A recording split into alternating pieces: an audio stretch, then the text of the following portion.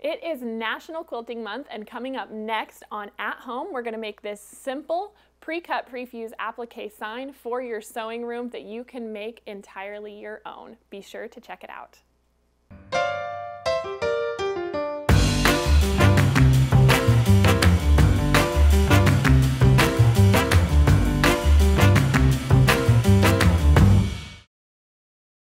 I don't know about you guys, but when I'm in my creative space, I like to surround myself with things that inspire me and uplift me and keep me motivated to work on these projects that I'm working on. And so I designed this little sewing room sign, which I think turned out so cute. I kept it super simple because I want you guys to use your imagination, add borders, make this your own. I can't wait to see what you do with it, but I do want to walk you through how this is made. This is a great project. It comes available in a pre-cut prefuse applique pack, which you know that I love, but it's also a free printable download for you that you can download those reverse letters to make this your own if you would like. So let me tell you how we're going to make this. To begin with, you want to pick your background, and I use this beautiful Aruba color, and I cut it down to 16 by 26. So I have that ready to go. And I always, when I'm working on applique projects like this, like to iron mine in half both directions to give me some guidelines. So I'm going to do that first.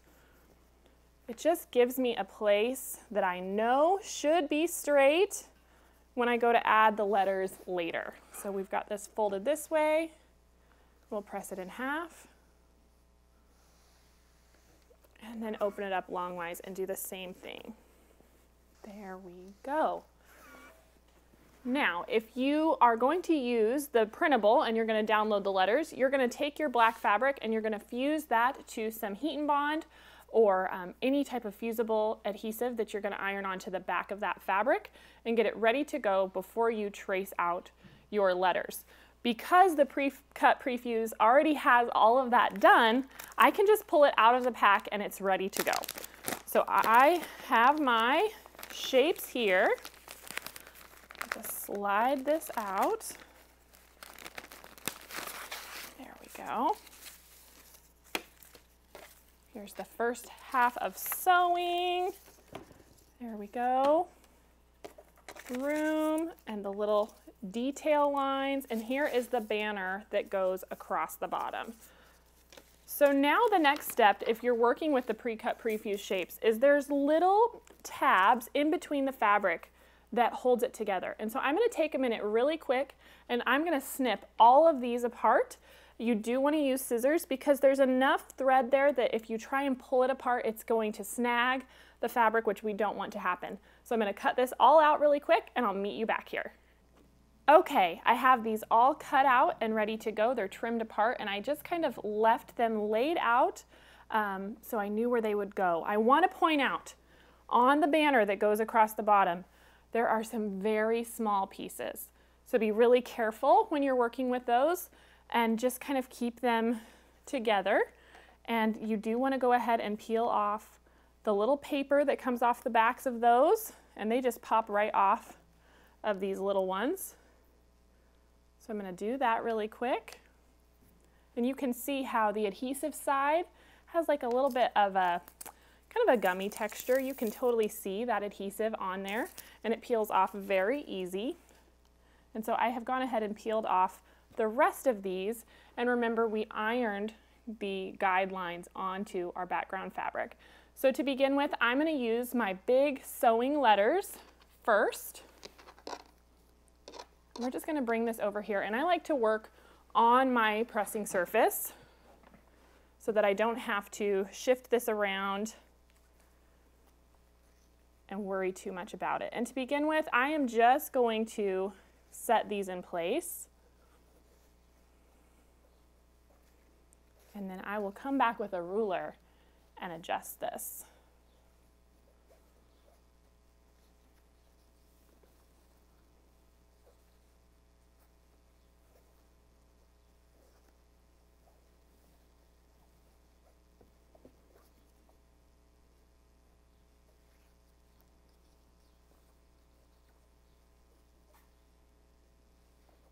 Here we go.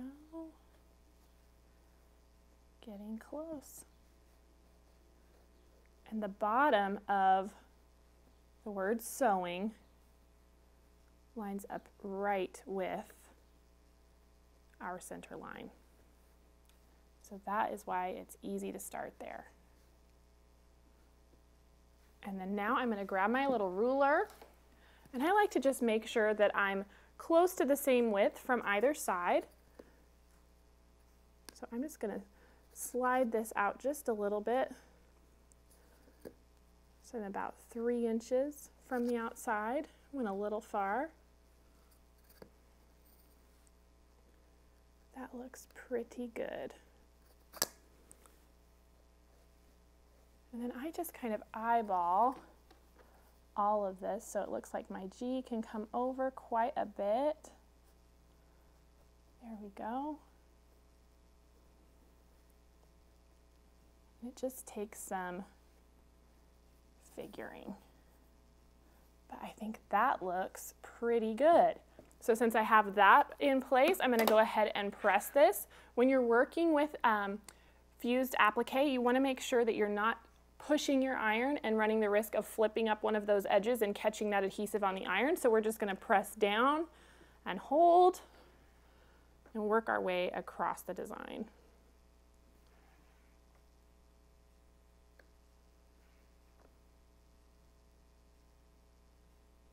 Just takes 3 or 4 seconds to get that first fuse, and then once you have it, you can go over it again to make sure it's really good and stuck with a nice hot iron. That looks great. All right, so next up, I'm actually going to bring in the banner, and because I want this to be symmetrical, I'm going to use my ruler and measure how far down my letters are from the top, and they should be right at 2 inches, which they are. And so I'm going to shoot for the same distance on the banner. So I'm just gonna place this here, slide it down until I get close to that 2-inch mark. And of course, there's a lot of wiggle room here, but I found that this works well. And then I also want to check the sides, and that's about 1.5 inches on either side. And then I think that looks great. So we can press that in place. You'll notice I did not put those little pieces in yet. I'm going to come back and add those at the end. So we're just going to press this down.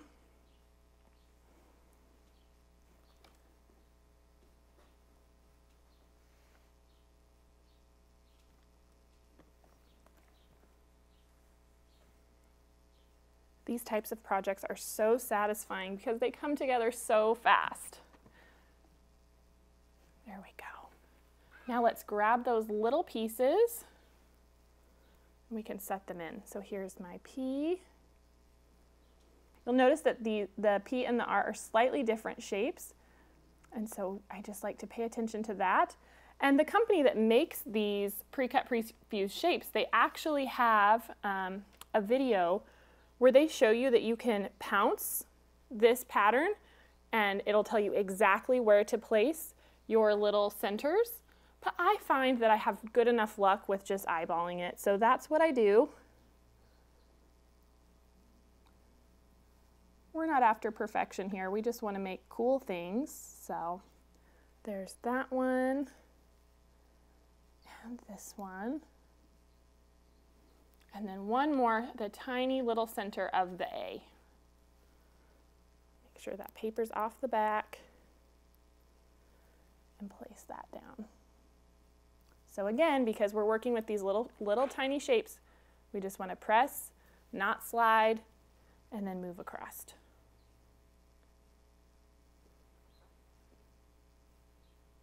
There we go. Ta-da!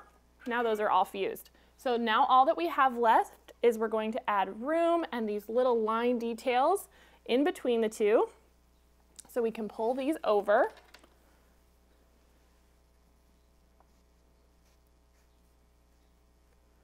Just like so.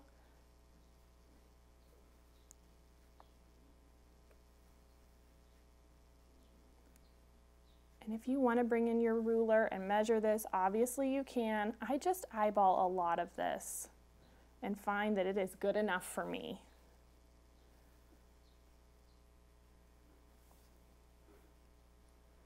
I do like to just check those outside lines, there's my ruler, and make sure that we're close to the same distance here. These are just a little over 2.5 from the edge. So we'll just center that up. I think that looks really good. So now we can press that down.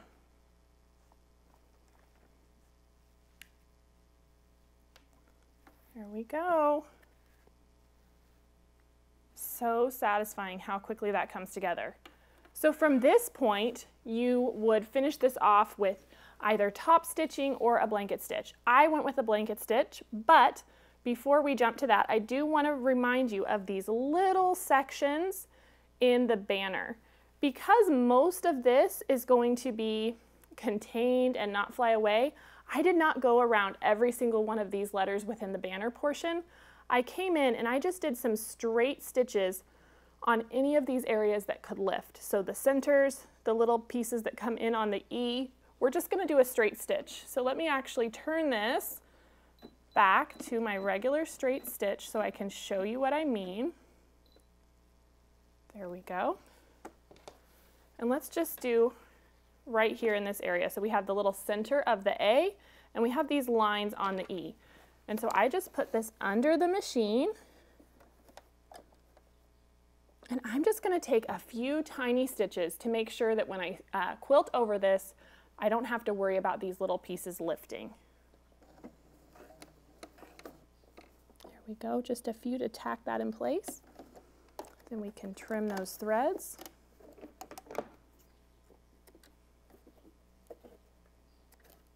There we go. And then now we can move to the E.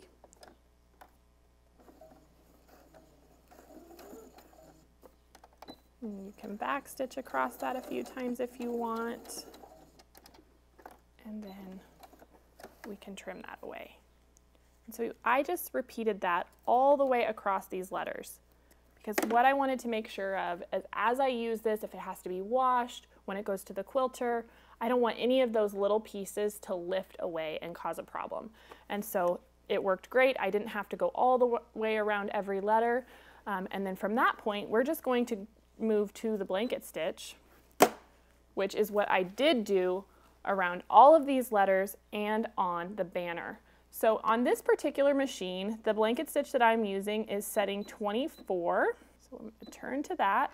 And then I'm going to increase my stitch length to 3.5 and my stitch width to 3. So I have that done here. And then we are just going to choose a letter and make our way down.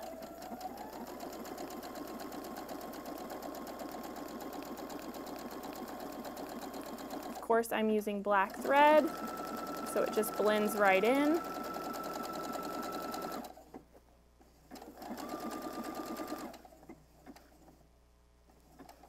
Then we stop in the corner and pivot.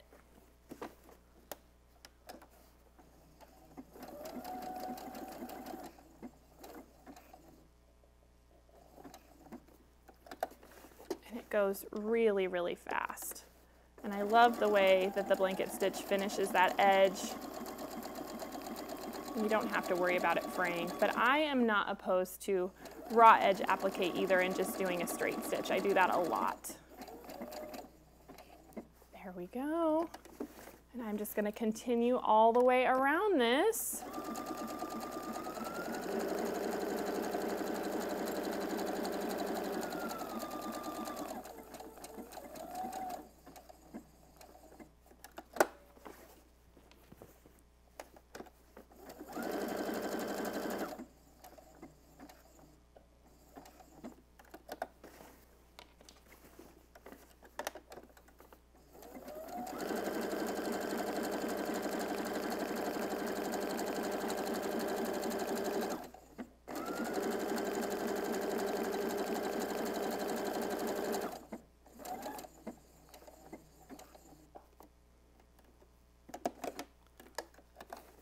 Right, So I think that was enough for you guys to get the idea how quickly the blanket stitch goes and how it finishes that off nicely. You can see on the finish sign that I went ahead and quilted this using champagne bubbles, and I bound it with that black edge to just really make it pop. But again, I want to remind you that you can add any border you want. Put blocks around it, make it scrappy.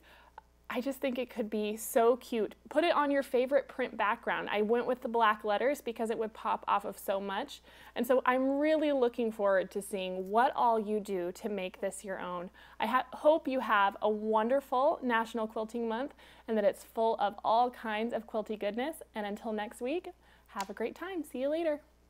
Hey everyone, it's Misty. Thanks for watching at home.